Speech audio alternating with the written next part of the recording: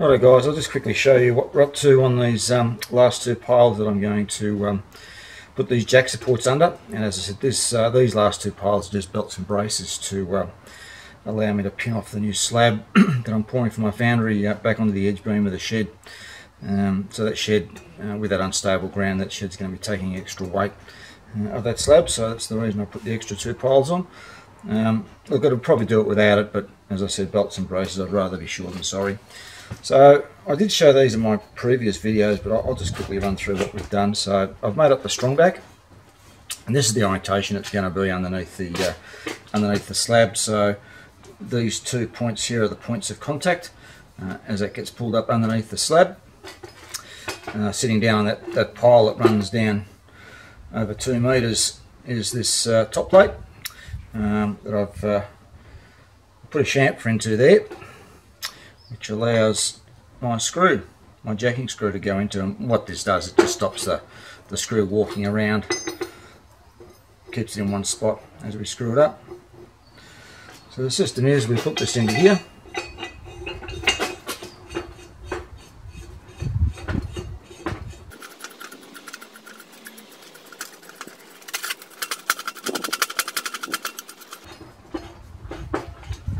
I won't screw it all the way. Basically this sits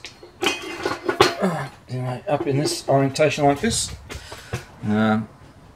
These are up underneath the slab, and as we screw it up, it pushes up against the underside of the slab, which basically lifts it.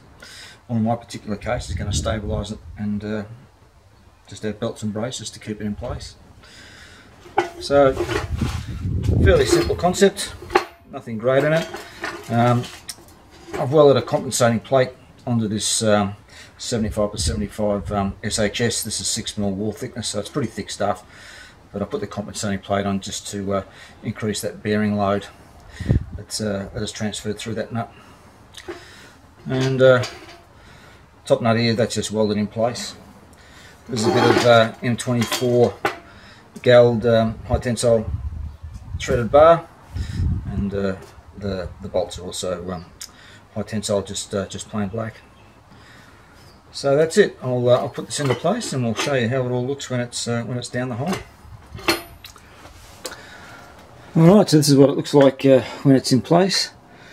Down there you can see that bearing plate that's sitting on top of the pile, and then we've got our stud through, and I've just got a big socket that I put on top of that with my big breaker bar, and we can just tension that up and pull it up against the underside of the slab, and that's how I did all the lifting. So this makes a total of 32 piles that are supporting the shed up now. So I might even just take you around quickly and just show you just how far we've actually lifted this shed up at the back. So we've got the two, we've got that one there, and then we've got this one here.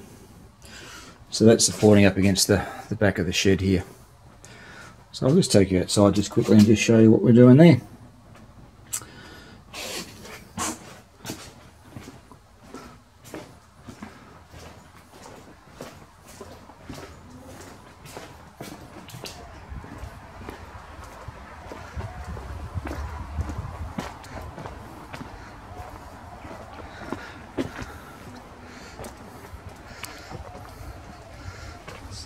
Back here a little bit.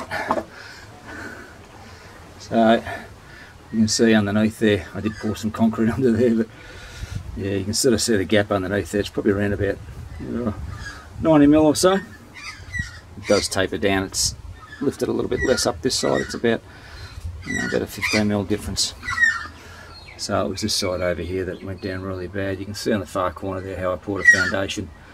I went down fairly deep on that, but as soon as I put the weight on it, it just started sinking. So hence the reason for all the piles down so far.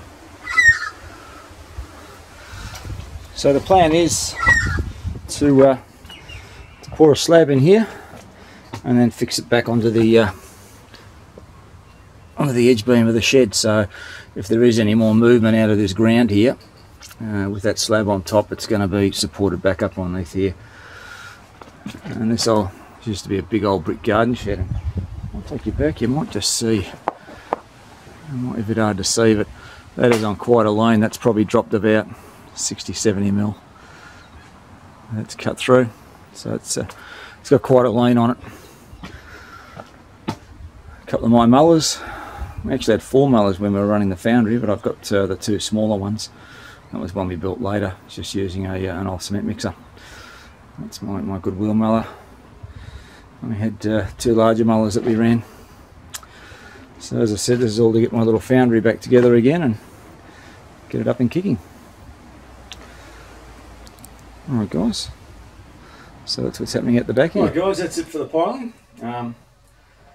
I'll never say never, whether I'll do them again. I do want to get a bigger universal mill at some stage, and I may need to put one more pile in. I did have a location for it where I put 3 piles in a set pattern to support it, but I've relaid out the workshop again with a bigger lathe that I do want to get in the near future.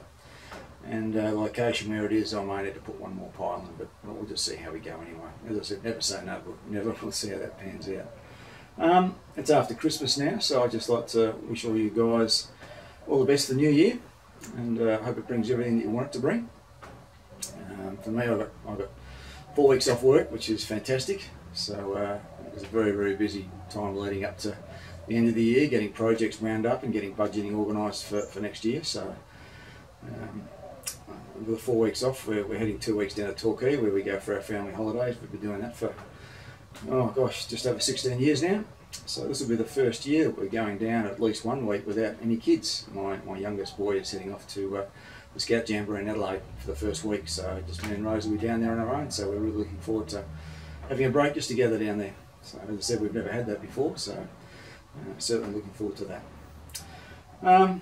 Alright, so I guess the next project is we'll carry on with our lathe mounted slotter. It's started to rust up a little bit. We've had some real humid days here. As a matter of fact, yesterday was cracking on to 40 degrees, so it's about 105 in the old money. So it's been very, very warm here, and today we're down to about 35. It's a little bit cooler, but it's still pretty uncomfortable. So the next job we're going to do on this is to make up the nut that's going to be mounted into our slide plate here, that we can do our adjustments up and down. So just got a bit of stock here that was left over from the plate, and we'll knock our nut up out of that. So I'll be making a start on that fairly soon. I've got a fair bit of packing up to do for the camp. Whether I get it started before we go away, I don't know, but we'll see how we go anyway. Alright, as I said, all the best for the new year everyone, and we'll see you later.